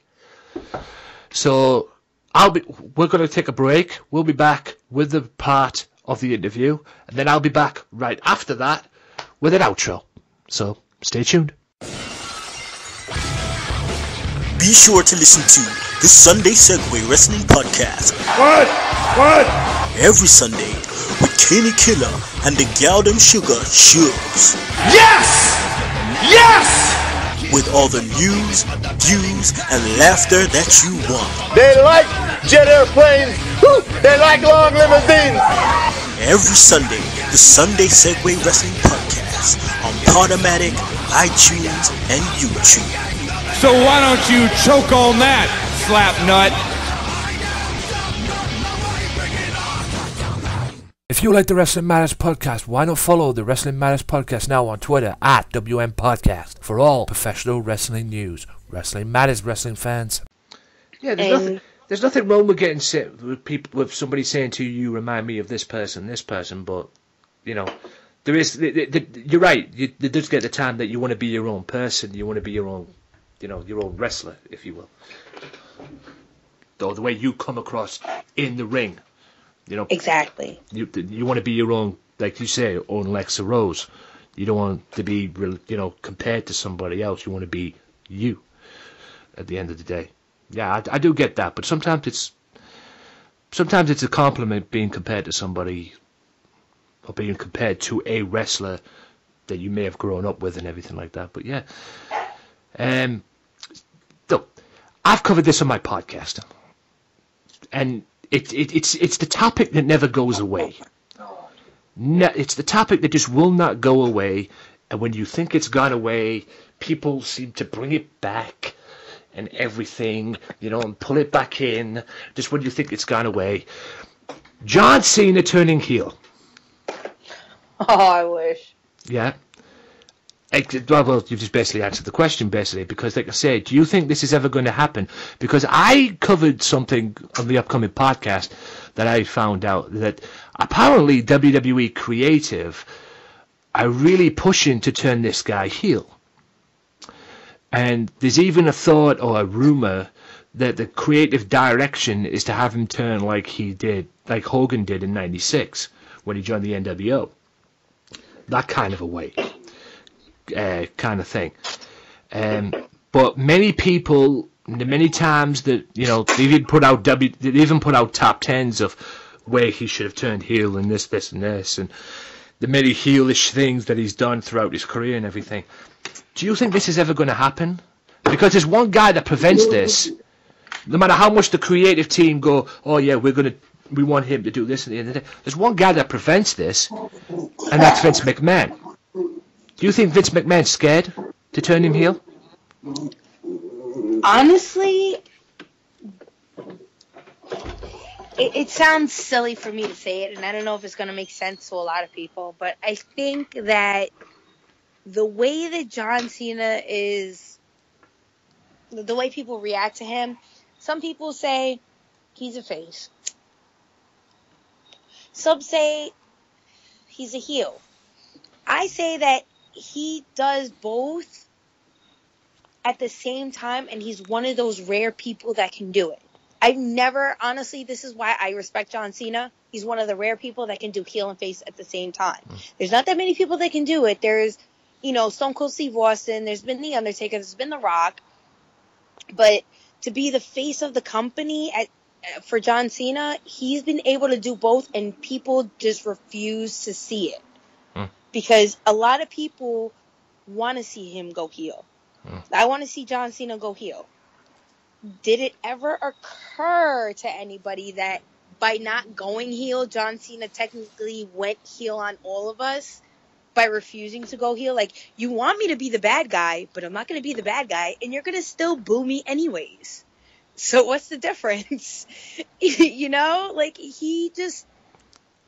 somehow John Cena figured out that missing piece of the puzzle of what it takes to be a wrestler. And that one missing piece is only something that he will know himself, because only he can be able to execute it. There is not that many people that can do it. Yeah, I mean, that's always been my theory in a way. I mean, but it's like the subject that never seems to just go away. And when, like I say, when you think it's gone away, people just put it back and think it's going to happen at the end of the day. And like we said before, I think he already has, because the way he carries himself sometimes, the way we view traditional heels and faces, what John Cena is doing, I feel, is kind of bending that traditional view to make people view him as a face, but boo him as a heel. Absolutely. I totally agree with it. I mean, it's really hard to explain, but like, a lot of people like to sing John Cena sucks. Yeah. Every time this theme song comes on, he comes out, everybody says John Cena sucks. But then those are the exact same people that say, let's go Cena, and Cena sucks. Yeah. And he thrives off that.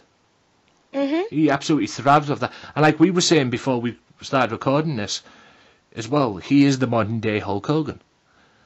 He is now to what Hogan used to be back in the 80s. I would have said Hulk, I would have said Austin as well, but then again, he wasn't anti, was he? You know, Austin was the anti-hero, so you'd have to compare him to Hulk Hogan in terms of, you know, that. And at least in my opinion, what Vince McMahon is probably scared of, that he ain't going to be drawing the money. Because, let's face it, who's the money bags in WWE in terms of wrestlers? John Cena. Because people buy his merchandise. He's probably the number one guy since Austin in terms of merchandise that people buy. You know, whether he's overshadowed Austin or anything like that. I mean, Austin's still the biggest draw to this very day. But many people believe, or many people see John Cena, especially Vince McMahon, as the money bags of WWE. He draws him the money.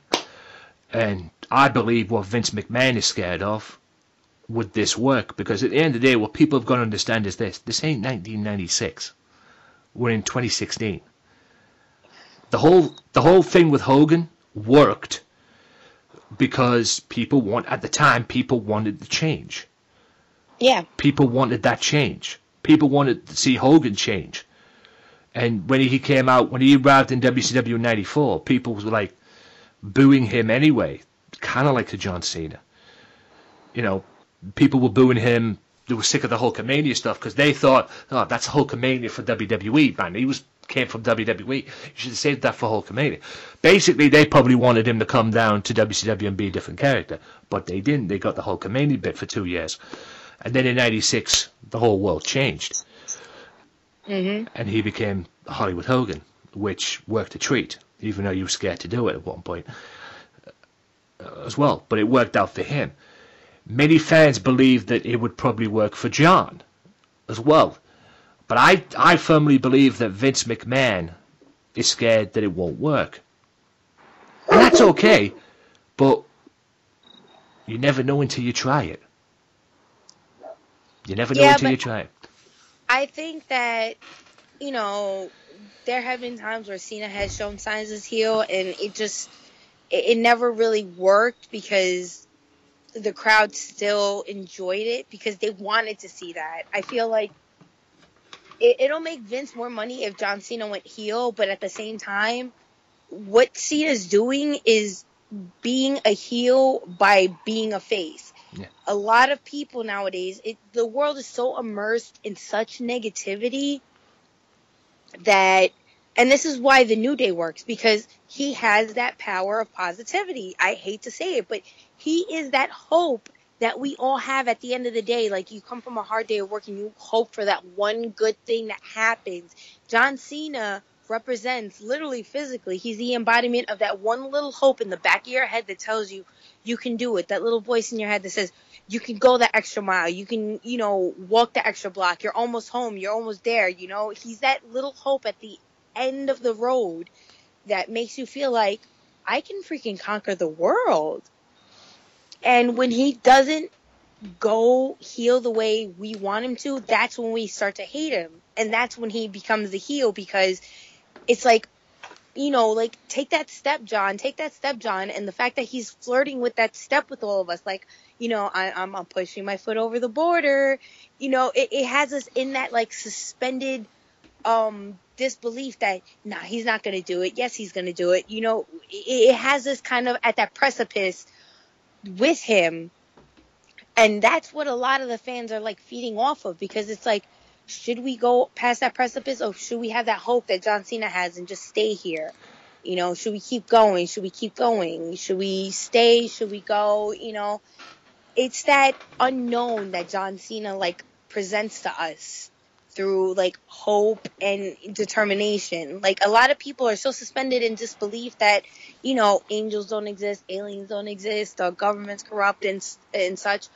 But I feel like John Cena gives us that kind of hope that everything's going to be okay. He's like the happy little rainbow sunshine, you know, that you see, that it's like, all right, everything's going to be good. But at the same time, like, when you're in a bad mood, you see him and it's like, I don't want to be happy at the moment. So he's the face for those that need that, like, extra pick-me-up. And he's that heel for those that just don't want to see that happiness and positivity. And that's how I personally, like, I don't know if that really makes sense to anybody that's listening, but I feel like that's how, you know, John Cena is able to play around with the whole face and heel type of thing within the wrestling world, and how he does it so successfully.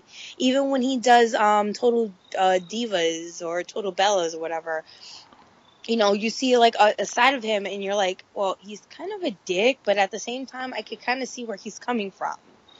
So with John Cena, it's like, I want to see him go completely heel, but I feel like he's already gone heel in a way when we need him to be. It's just that we don't expect it because we don't see it that way. We're just looking at him, you know, he's being complete face or whatever on the external side of it, but internally, we're seeing it as if he's kind of pushing our buttons and making us think, oh, this whole crap isn't going to work. This love, peace, and unity or whatever is all a bunch of garbage. And that's what makes him heel. Definitely was, and it works for him, no question about that. Do you, obviously, are you aware of the British indie wrestling scene? The British wrestling over here in the UK?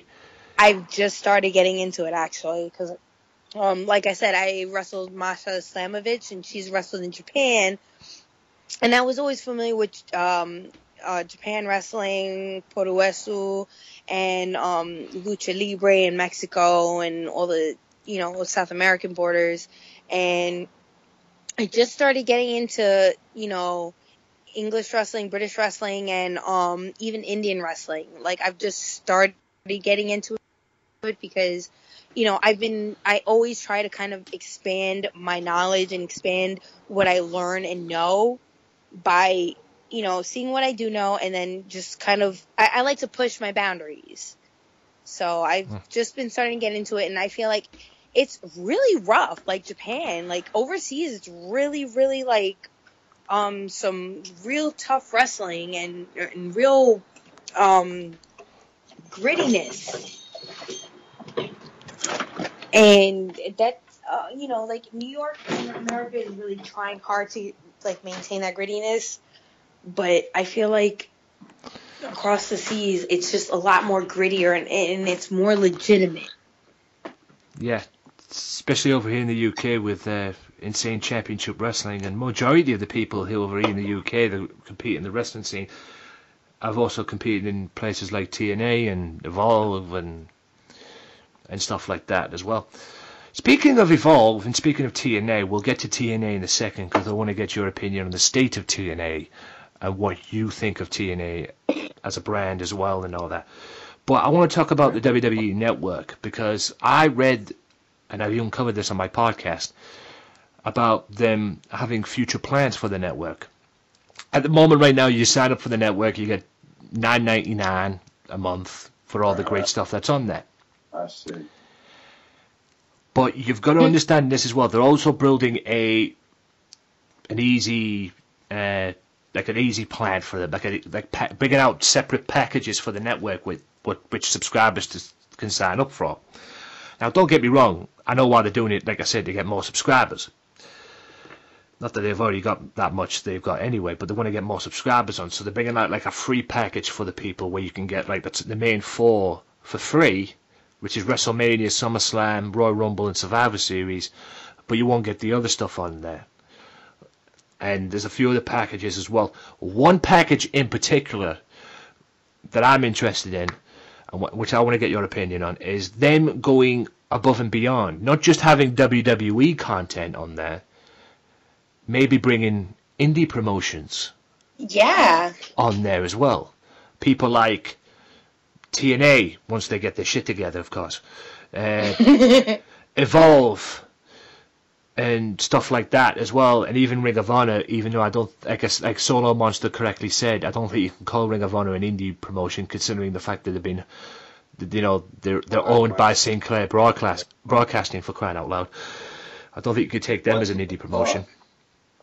So at the end of the day, do you think that is good? And there's also been talks of putting them, like bringing indie promotions in and putting them in like a $14.99 or £14 or £15 package. I believe that's a problem, and that could be costly. I think they should just keep them in the $9.99 package, and that would definitely attract other subscribers, even subscribers of fans that are not of WWE that watch these promotions and think, oh, wait a minute, there you go, there's an opportunity, we can go and sign up and watch these promotions on here as well. And hell, maybe give people, where the fuck, maybe give the promotions a chance to create like a TV show as well for their station, for their promotion as well. Like you get all these, like NXT for example, get weekly shows and everything, because not a lot of promotions, especially over in the UK with Progress and everything, and Progress was mentioned as one of them as well because they've got the Cruiserweight division agreement as well. They were mentioned in there as well. Maybe they can get like a TV show running on their network as well. Do you think it's a mistake if they go beyond the $9.99 package and go like a higher? And do you think they should keep the $9.99 package as the highest they can go and bring all these in, or do you think they should expand and add like a higher package, maybe a $14.99 package, to bring these indie promotions in to give that subscriber thinking, okay, maybe they can bust up to that? Do you think that's a mistake going higher than $9.99? Because I think it is. What's your take on it? Honestly, I really feel like the WWE should stay with the WWE, because a lot of these promotions have to rely on these pay-per-views in order to make revenue for their product. I mean, if they do work a plan with the WWE, it would have to be like very, very thought out and drawn out to make sure that these promotions do make money. But at the same time, they're pretty much like selling themselves to the WWE just to kind of gain revenue. And I feel like a lot of these promotions don't really need that to do so. So, honestly, no, I don't think the WWE should incorporate any independent shows on their network. They're better off with what they have already, and should just kind of stick with it and let the promotions kind of make their money the way they should, just to kind of, enforce that kind of competition. It's kind of not fair if wrestling is just like solely owned by one company. You want to kind of give it variety, and you want to make sure that the product has variety. I mean, you're not going to go to like one steakhouse to buy like a steak and not try any other steakhouses out and find out that they're actually better. I mean, that's the whole reason with wrestling. It's just like any other business. You got to be able to sell your product. It's like the toilet paper business, to be simple about it. Like Charmin and Scott Tissues and all these other companies, they're all like vying for like dominion over who's the better toilet paper company. But you got to kind of keep it like, you got to keep that kind of friendly competition alive, because if not, then, you're forced to take the same brand and then have to deal with that. And no matter how many times that they change it, it's never going to be the same at the end of the day. It's going to constantly evolve, and, you're not going to be able to, like, try something different that might be a little bit better if there's only one company, like, kind of in charge of everything. Hey, Whatever. pretty much in there as well, man. I mean, it's like I said, it's a great idea, but like I said, and like you correctly said, that I totally agree with what you say. But if they go above the $9.99 policy or the $9.99 package, there, I know what they're doing. I know what they're trying to do when they're trying to figure out this, figure out what to do and everything. They're trying to get new subscribers. I get that, but if they go above $9.99. They may lose subscribers as much as they try to plan to get subscribers. They will lose more, because I don't think people will be willing to pay whatever the price is to get these other promotions in, or whatever plan they're trying to do. They should just stick with $9.99, because say they do bring these indie promotions in, and I wasn't a fan, and I wasn't a subscriber, which I am, but if I wasn't a subscriber and they did bring these indie promotions in, I'd definitely sign up. I'd be like, boom, boom, boom, $9.99, done, kind of thing. Evolve, Ring of Honor, and Progress Wrestling as well was in there as well. What's your take on ICW? The Scottish British wrestling promotion, which is making big waves, because I know you guys get it over there on the Fight Network. Over there, what's your take on that as a company? Because, like I say, a majority of the wrestlers on there go to TNA as well. Drew Galloway, Grado, and people like that. So, have you ever come across that promotion? Have you ever got to see some of their work? I've seen some of it, not all of it, but I've been actually thoroughly happy with the product. So, I can't really say anything negative about it. But I haven't seen enough of it to make a real actual comment and evaluation of it. Fair enough. I was going to say you should subscribe. Take it for somebody who's a subscriber. I recommend you subscribe to their on-demand service. They have an on-demand service. And if you're not educated on ICW, you will be if you ever sign up for that on-demand service.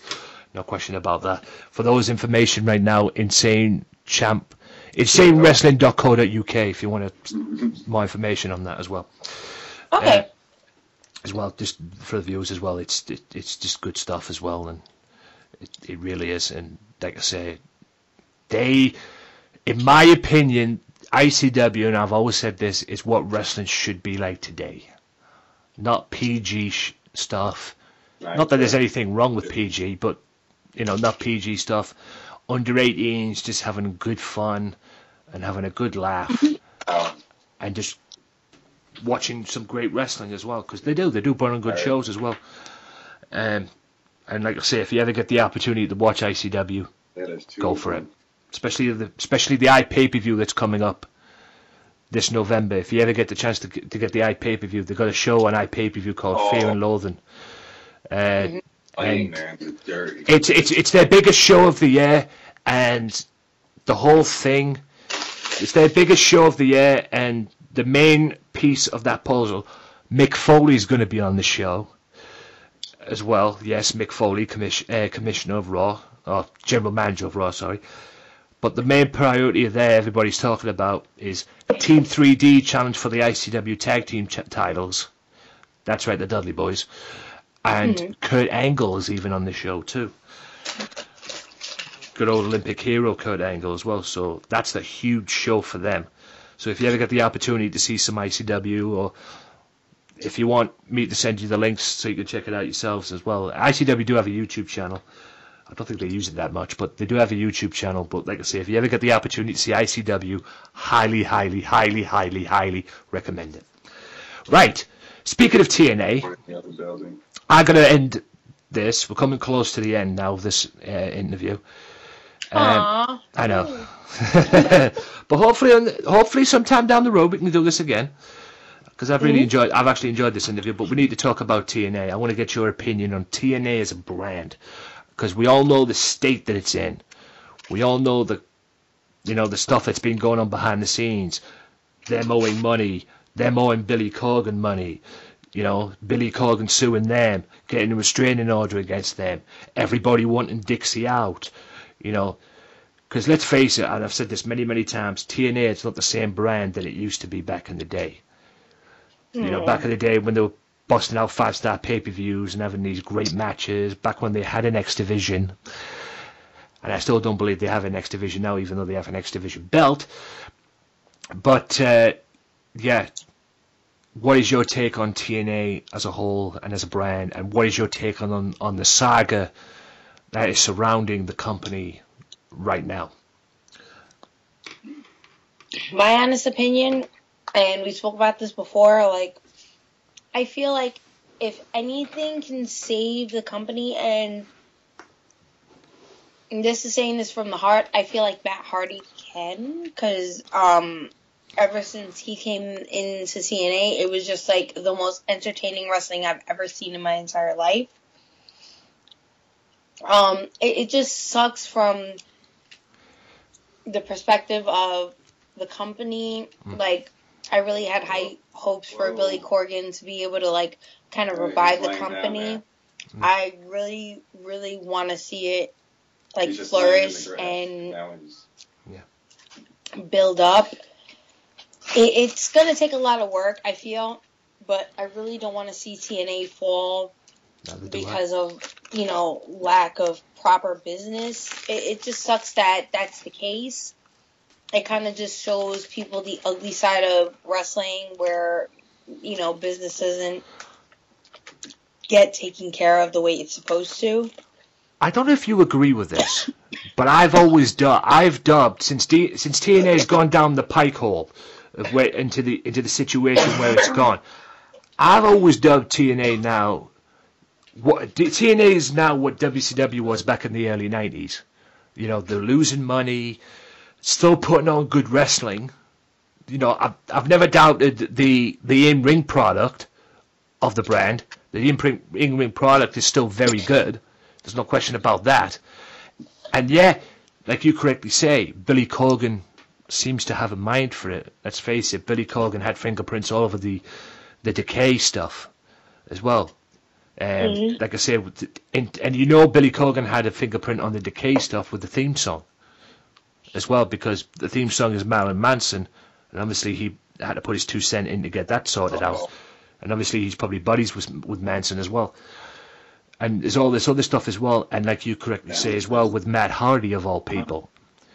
Matt Hardy wanted to get away from WWE and everything, and he was going down the shitter, and you know, he didn't know what to do with himself, all his drug problems, and now look at him. He's on top of the world. And I have very different opinions on this Broken Hardy stuff.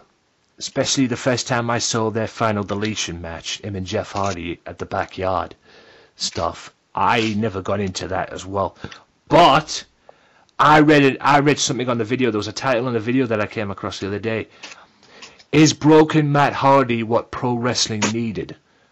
I don't know if I necessarily agree with that, but if it's definitely what TNA needed. I think it was definitely what TNA needed. Yeah, it's definitely what TNA needed in that respects. I mean, what do you think should happen? I mean, we all know Billy Corgan has a business mind for it. There's even talks about it being rebranded as well. Billy rebranding the brand TNA and getting rid of it. I mean, like I say, TNA is probably the only wrestling promotion that I know that has 2 names: Impact Wrestling, TNA. You know, it's crazy stuff. But the main priority or the main problem that TNA is in the situation where it's in is Dixie. Now, I'm not bashing Dixie the person, because like I said, Dixie's probably a sweetheart and whatever. You know, she is probably a nice person outside of it and everything, but people seem to be blaming her. And you know, that's why Billy Corgan's probably blaming her, because she wants them to sell to him so he can get this sorted out, but she's unwilling to sell. Back in the day, I mean, what's your whole take on that? Do you think Dixie should just take a chunk of their money, take a chunk of the money that she'll get up and leave, and allow Billy Corgan to run the company and get out of TNA for good? Or do you think they could be, if Billy Corgan takes over, do you think there still could be a place for Dixie in TNA? Honestly, I don't think so, because theatrically, she really doesn't seem like wrestling material. She just seems like, you know, a little kid with a new toy that Daddy wants printed to show in. off what they know. Yeah, Daddy printed, giving her money, injection money, investing money into the brand and everything, and that kind of stuff. That's the only reason she's been doing what she's doing, is because of her father as well. And like I've said many, many times, and like I said on this episode of podcast just gone, Dixie needs to leave and allow Billy Corgan to take over. I mean, what you're afraid of? The guy's obviously got a vision for the business, and like you correctly said before we started recording this, he's a guy that used to run. He's a guy that was the lead singer of probably one of the best bands of the '90s, Smashing Pumpkins. And now look at him. He seems to have a business sense. I think you told me that he had a company, a wrestling promotion on the side, kind of thing. He's a wrestling fan. Hell, at one point he was associated with ECW, the old ECW, as well. Let him take over. If this is what it needs, then let him take over. I mean, what's your take on that? Be sure to listen to the Sunday Segway Wrestling Podcast. What? Every Sunday with Kinny Killer and the Galdem Sugar Shugs. Yes! Yes! With all the news, views, and laughter that you want. They like jet airplanes. Woo! They like long limousines. Every Sunday, the Sunday Segway Wrestling Podcast on Podomatic, iTunes, and YouTube. So why don't you choke on that, slap nut? And there you have it, ladies and gentlemen. Welcome back to this part, the outro part of the Wrestling Matters podcast. Hope you enjoyed the Lexa Rose interview there.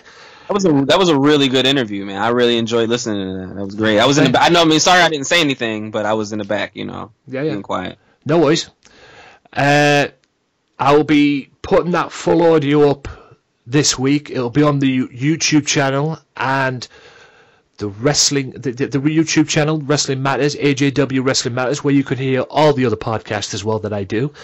And also download it for free on SoundCloud as well, where you can download all the other podcasts as well. Every other episode of the Wrestling Matters podcast, download that for free on soundcloud.com/wrestling_matters. If you listen to this, whether you listen to this on SoundCloud or YouTube, all the links will be in the description below. Also, this episode again, guys, has been on the Swerve Talk Network, just like Fame Black. He's been on he's invaded the Swerve Talk Network this past month, but you can also listen to this. Yep, you have listen to this, just like Kinny and Sunday Segway. Also check out Sunday Segway TV as well. Offshoot Radio, Max Wrestling, all that good stuff on there as well, each and every week. You know where it's at. Check it out, guys. You will not be disappointed as well. I can't stress that enough. You will not be disappointed. Also, shout out to Rick Dowra of Talk Brunch. Shout out to Michael Larkin as well. Salute to you, sir. And hopefully we can get you on in the new year. Enjoy your vacation as well. And, yeah, shout out to Mystery Island as well. Shout out to all my partners. OSW TV, like I say, guys, Mystery Island, 56 to 58, Oxton Road and Birkenhead. Be sure to check them all out, guys. You know, it is what it is at the end of the day. And now I'm going to shut up, and I'm going to thank Fame Black for coming on the show, making his debut, and having a damn good time because it's been a lot of fun. And now I'm going to shut up and let him tell you where you can find him on this beautiful world that is social media. Take it away, sir. Wow, that was a better outro than an intro, I'm gonna say. But yeah, you can find me on all social media at Fame Black. That's FAMEBLACK. I am the Snapchat extraordinaire, and I just got picked up by Snapchat to do a show every single Wednesday called My WCW. It's not about World Championship Wrestling, I promise you. It's actually about women, and I tell a story about a woman every single Wednesday on Snapchat. If you don't use Snapchat for anything else, use it for that. And also, be sure to check me out on all these Swerve Talk. I've been on Sunday Segway. I've been on Max Wrestling. I'm on the Wrestling Matters podcast. So, check me out all over the place. All you got to do is search Fame Black. Yeah. And remember, guys, Wrestling Matters. And I'll have to check out that show as well. I'm actually on Snapchat myself. You can follow me and add me on Snapchat at TonyWalker30 as well. So I'll have to check that out. As well. Do it. I'll have to check that out. How do you say it? You will not be disappointed. Yeah, there you go. Not be disappointed, yeah. I'll have to check that out, definitely. It gives me something to do on Snapchat as well. And that about wraps it up for the Wrestling Matters podcast, guys. For Fame Black, my name is Anthony Walker. Until next time, guys, episode 142. Peace out. Wrestling Matters, wrestling fans. See you later. Well, enough is enough, and it's time for a change. Professional wrestling! This is it! This is us standing up! Yes! Yes! Yes! Yes! Yes! Yes! That's 13-14! Naked till death! Cena, I am the best in the world. 'Cause that's the bottom line! 'Cause Stone Cold Simpson!